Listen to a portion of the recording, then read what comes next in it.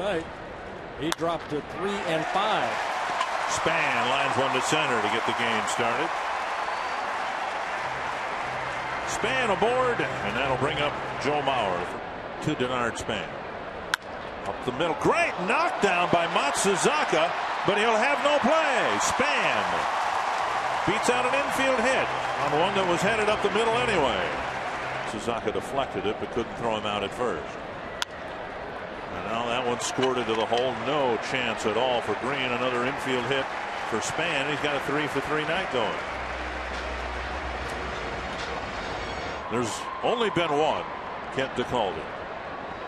Thank goodness.